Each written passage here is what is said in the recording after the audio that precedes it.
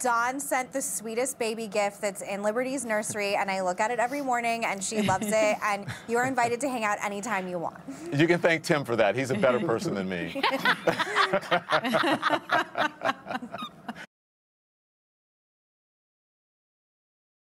I would love if the energy that is being put on one crazy woman in Congress, and by the way, if she is the face of the Republicans, then the squad is the face of the Democrats. I would love Democrats to put that same type of energy onto what's happening on the left, because quite frankly, this is how people get red-pilled. They're red-pilled when they see the blatant bias in the media. It's because the media doesn't want the squad to look bad. They just want Marjorie Taylor to look bad. Anti-Semitism is a huge problem everywhere in this country. When you talk about Holocaust survivors, yes, it is. My producer who produces me every day, his grandparents. We're going to break, and when we come back, you can continue talking, but now we're going to break, so we'll be right back. I'm cutting you off because we have to go, Meghan.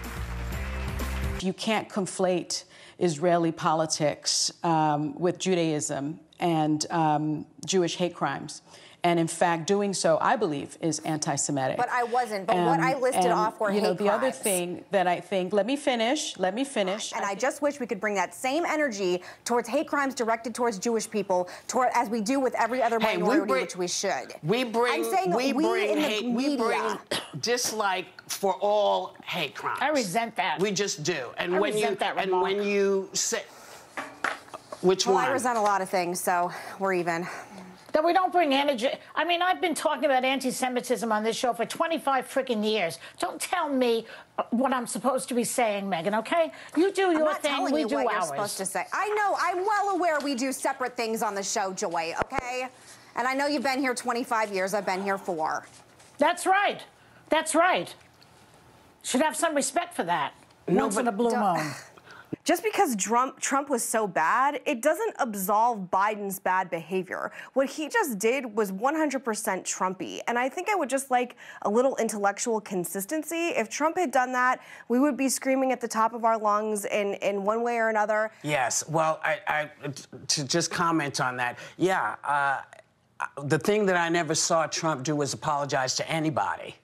And I will take it when you know, because sometimes I'm rude to somebody. We're all like that. I don't care. I just want to let me just finish what I'm saying. Well, with all due respect, I don't care if he's apologizing. He just embarrassed himself. I don't care that you don't care. Just hear what I'm saying. I don't care that you don't care.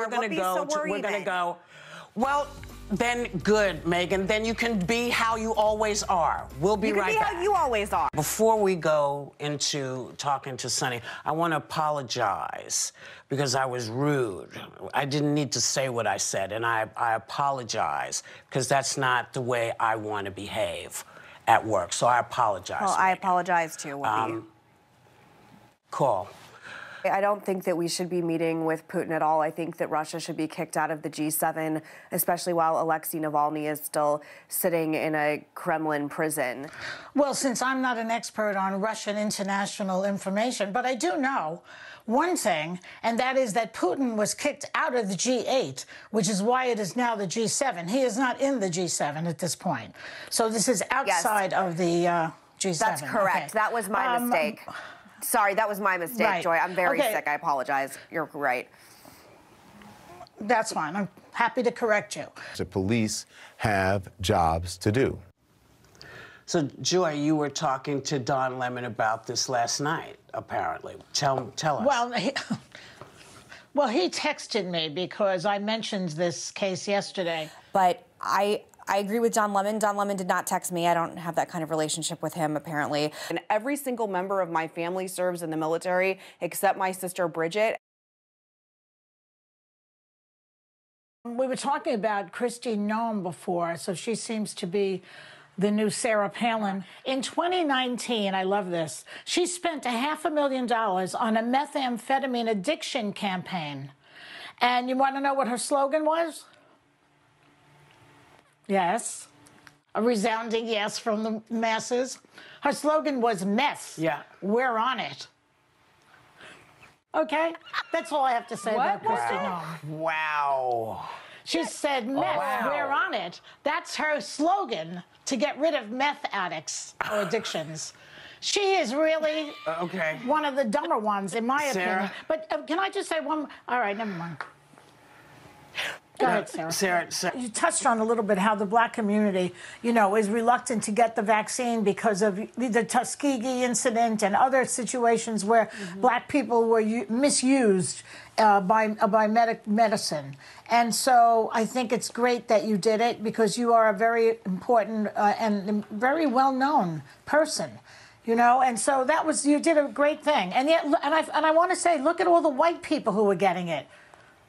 I don't blame you for waiting for the white people to do it, to tell you the truth. I don't blame you, but now we're doing it. So now you can do it.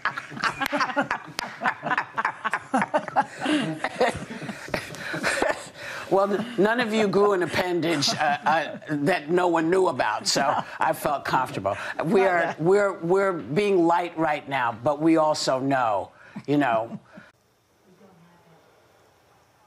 Hey. Hello. Welcome to The View. I mean, it's just, you know, I'm daydreaming, I think, in part because so many kind of amazing things have happened over the last 24 hours. You know, I jokingly said, "Hi, Mom. You know, this is Reverend Senator Raphael Warnock." She was elated, but not terribly impressed. She said, "That's good. This is Mom, and I'm still in charge." And I said, "Yes, ma'am." Yes, you did. That's funny. Well, I'm going to go ahead and address you as... Meanwhile, this guy withdraws from the Paris Agreement. He rolls back methane pollution regulations. He lowers emission standards. He tells us that science is useless and that trees are exploding, that there is no coronavirus, and who wants us to ingest bleach. This guy has more ways of killing us than an Agatha Christie novel. God, it's What only about Tuesday. you, Sonny? He's killing us. Sonny, but I think, Meghan, you were saying you don't think it's not just about the schools. You're not sure about getting back to business and all the things. I'm the only person technically without a child yet, so... I did finish. Okay. Oh, okay. No, I was finished. You know what? It's okay. Let's move on. Okay. According to a new survey by Dating.com, 75% of singles prefer a dad bod complete with tummy and love handles. Meghan, what do you think? I mean, whatever. Hugh Jackman? It was like Jack Black. Who else was it? It was 3 pictures. Meghan, do you think it's a good idea for people to diagnose themselves by going on to Dr. Google? I don't know. I don't have a lot to say on this topic. I'm so sorry. What do you think, Meghan? Where do you stand on this? This is a weird topic. I don't know. I have, like, a good relationship with... I don't know. I don't like talking about parenting topics. It's boring. Sorry. A woman who ran into her friend's ex-husband ended up hitting it off with him. And Meghan, you have any thoughts about this? Yeah, my thoughts about this are that Alexei Navalny is being held in a gulag in Russia right now, and he is slowly being killed, and the United States is doing nothing to sanction him, and we need to help Putin accountable, and he's going to die on our watch, and it is going to be cataclysmic for international relations, and any Democrat who cared about Russia needs to care about it now. Save Alexei Navalny. That's how I feel about dating your ex. We'll be right back. Will we? I hope so. Yeah, we'll be right back. Mom took to Twitter to complain after her 4th grade child was sent to Zoom detention for not paying attention in class. Well, I'll put this in your hands, Meghan. What do you think there's a point to any kind of Zoom detention? I mean, I spent so much of my life in detention. Like, I was always in detention, and I've always been contrarian. I've always been a rabble-rouser. I've always been a straight shooter, even when I was, like, 10. And then in high school, I spent, like, a lot of time in detention, and there's quite a sense of community with people that you spend a lot of detention with. And I just like to say to my high school and to Sister Joan, who I have great respect for, but things turned out okay, even though I was always in detention and, like, cutting class and not wearing my uniform the right way. So it's okay, but I hate detention. Right. Like, but I was in there a lot. Right. Like, I think, like, right. Like, I think it was, like, pretty bad.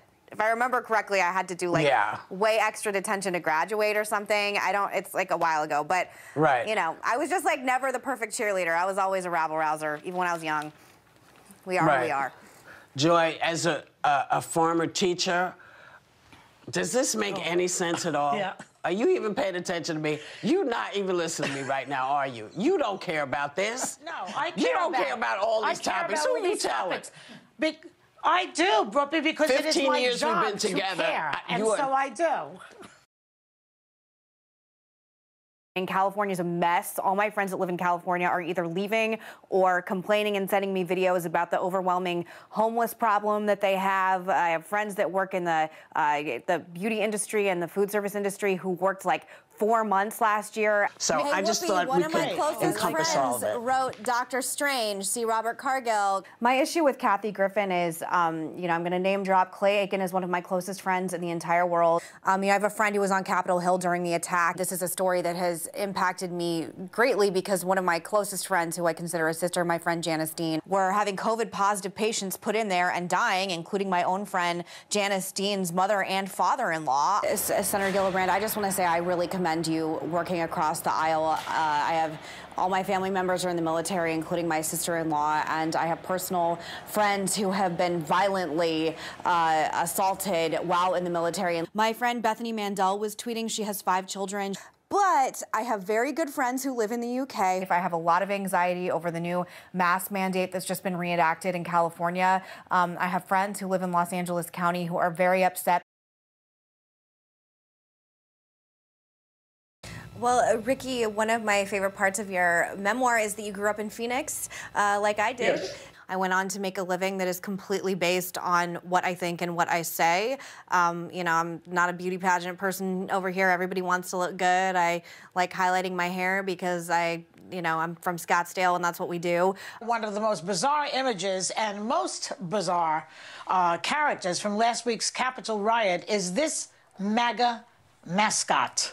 I mean, honestly, screw this guy. He's from Arizona, and he is around my age, and we went to high schools that are not that far apart from each other. That is why we're seeing the uptick in migration here. It's also that because is exactly why they're coming here. No, it's it is also a problem, but I have my money on Joe Biden. I feel that Joe Biden has empathy, and I think he'll figure this out. We'll talk more. Seeing the opening in this and people have to pay drug cartels maybe up to that's true too to go over, and that's also what's going on. Drug cartels see an opening. We're going to find out from soon. Arizona. Well, you know how you're obsessed with the royal family and the crown and everything, and you love, you're like a total British. I'm the opposite, to the point that apparently it's a joke on Twitter how much like people like really like to dunk on me because I love the founding fathers in 1776, and isn't the whole point of being an American that I don't have to care about this anymore? I don't really care about the royal family, and I'm glad she can have protection here, but I will say, when people die and funerals happen, I am very close with all my siblings, and I have a huge blended waspy family, and I did not know what I would do without my brothers. I was talking to my brother Jimmy yesterday, and he was in the middle of buying a tractor, and we lead totally different lives, and I rely on all of them for emotional support, so I think that part is very sad. Yeah. But if you need tractor help, feel free to call my brother Jimmy. Meghan, that is such a coincidence because Steve was looking at tractors yesterday. I can't believe it. Are you serious? No. Yesterday, however, Prince Harry and Duchess Meghan's interview aired in the UK and received a very different reception from the Brits. Hey, Meghan, what do you think about all this? Look, Whoopi, my ancestors fought in the American Revolution. When I was growing up, my brothers and sister and I would pretend to be George Washington and the Continental Army crossing the Delaware River when we would be in the creek on our rafts. I named my daughter Liberty. I enjoy going to Mount Vernon to, you know, visit the home place of our founding fathers. I do not want to defend the monarchy. I'm a red-blooded 100% American who celebrates freedom any way I can in all ways. So being put in a position where I'm supposed to defend the monarchy is uncomfortable. I want to take this time to encourage all Americans to visit Mount Vernon and see why monarchies are stupid. The American experiment is the way to go. And if we have two American women, Meghan Markle and Oprah Winfrey, who are single-handedly finishing what George Washington and our revolutionary counterparts did, I'm all for it. Okay. I actually think it's okay for people to be angry when their content's stolen. Like, I get up in my feelings sometimes when my talking points are stolen. So I think it's fine. Anna Wintour and Vogue are one of the reasons why we have a lot of toxicity in the fashion industry. So I've been done with Vogue for a very, very long time, and I would actually like some of the accountability culture or consequence culture, as Sunny calls it, to actually finally filter to Vogue magazine and Anna Wintour. And you don't have to believe me. You can just watch The Devil Wears Prada. When it comes to first ladies, again, I'm not a fashion person at all. Moments later. I don't love the dress she's in. I would have loved to seen her just really fashioned up. This administration has promised an emphasis on bipartisanship, but so far the only real example has been my mother. You want to see bipartisanship? Look no further than the moment a few days ago when the president walked out of the Oval Office with Republicans and Democrats at his side and announced that they had come to terms on a $1.2 trillion vision for the future of American transportation infrastructure. That is not something that happens every day under an administration of either party. There's lots of demographics that are vaccine hesitant for a lot of different reasons, and we need to be reaching out to people in lots of different ways. I'm going to say it again. I don't think the White House is doing a good job reaching out to Republicans. I don't. I've offered my help. They haven't accepted it. They don't care. They need to find some Republican that's good enough to help them with outreach. And trying to convince people in a way of empathy that, you know, we all need to be in this together. We're all in this together. We should all get vaccinated together. And I think it was effective. And the messaging towards evangelicals and Republicans is, you dumb hillbillies, stay the hell away from me. And I don't think there's any way that's going to convince anyone of anything if that's the messaging coming out of the White House. I have tried in all ways. I actually had an idea for an ad campaign that was specifically targeted towards Republicans and evangelicals that I have proposed that has gone on completely deaf ears to everyone. The messaging on this is absolute garbage towards conservatives and Republicans, and it's getting worse. I'm horrified by the way people are talking to Republicans right now in this way. I think we should try and lead people along instead of saying they're dumb morons in the middle of the country that are going to kill everybody. It's just not effective. Well, I don't know that everybody's saying that. It's just terrible all the way around. I wish we could all come together on it. But I was watching Fox and Friends this morning. Steve Doocy said, get the vaccine. Fox and Friends is like the mothership of MAGA media. And if someone like Steve Doocy is imploring people to get the vaccine, I think that's effective. And not everybody on Fox News is saying don't get the vaccine. I actually haven't heard anyone say that, but maybe I'm just misinformed. But in regard to Governor Noem, the only thing I think of when I think of this woman, because I don't spend a lot of time thinking about down the 2024 and who will be running, is how bad the death rate was in South Dakota. And I remember seeing a clip on the news where a nurse got on there and she had people denying that they had COVID as they took their last breath and died. So that's what I associate with her. That was debunked. I just feel like we just got. We just got a new president, and I'm like not wanting to think about the return of some of this stuff. I know it's going to shock you, my relationships ended pretty badly every time. We believe in justice, right? There's old sayings in Texas about, find all the rope in Texas and get a tall oak tree. But then when he talks about taking the rope and get a tall tree, and it's an old saying in Texas, let me just unpack a few things. That's not an old saying in Texas. That comes from a great country philosopher named Toby Keith, and it's a song from 2002 called Beer for My Horses, which also recommends feeding beer to horses, which I also strongly discourage. Toby Keith is from Oklahoma, not Texas, and Representative Chip Roy is also not from Texas. He's from Maryland and Virginia. So now that we've got that out of the way. Yeah, Toby Keith also said we'll put a boot in their ass. It's the American way. I love Toby Keith. I don't know what Toby Keith has to do with this, but whatever. A new Gallup poll shows the largest increase in Democratic Party affiliation in nearly 10 years. So, Meghan, what do you think of the state of the party right now? Is there You know, are people trying to figure out where they fit as Americans or as Republicans, do you think? Are they questioning that? Do you think that's why the shift is happening?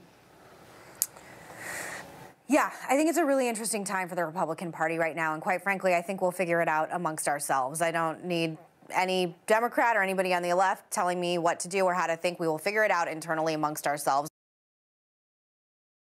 I really like Liz Cheney. I've liked Liz Cheney for a long time. I like independent people. I like independent thinkers. I like anybody who's the daughter of a politician who shows that we can actually be successful and it's not all just nepotism. And I got very excited that she followed me on Twitter recently. That's my commentary Friday. And in regard to the Naval Academy, I don't need to tell everybody about my family's relationship to the Naval Academy. I just visited my dad weekend before last with my brother at the Naval Academy. I take great offense. I also think it's interesting. We had a conversation about nepotism on this show a few days ago. You want to talk about nepotism? Not having to talk about the biggest scandal in the country when it has to do with your brother and you're hosting CNN. That's nepotism. The Cuomo family and CNN are the worst kinds of nepotism that the media has an example of. If my brother were somehow the governor and he had been accused of this, you are damn straight I'd be talking about it on The View this morning. I could not actually care less about dieting or anything like that because I have so many beautiful things in my life and I've never not gotten anything I wanted with hard work. And I will say, just to put a cap on this, The View is 25 years old next year. We've only had one Asian American co-host this show. So does that mean that one of us should be leaving at some point because there's not enough representation? We're talking about, is identity politics more important than qualifications of a job? And I think that's a question going forward that the progressive left is going to have to reconcile. Just bear with me on this. I am the token conservative in media, in mainstream media. I'm the only conservative woman in all of media. For any Republican in the country, you know, there's a lot of anger and aggression. And I tweeted, you know, I understand why maybe I'm the only Republican you see every day, so I'm an avatar for all your anger.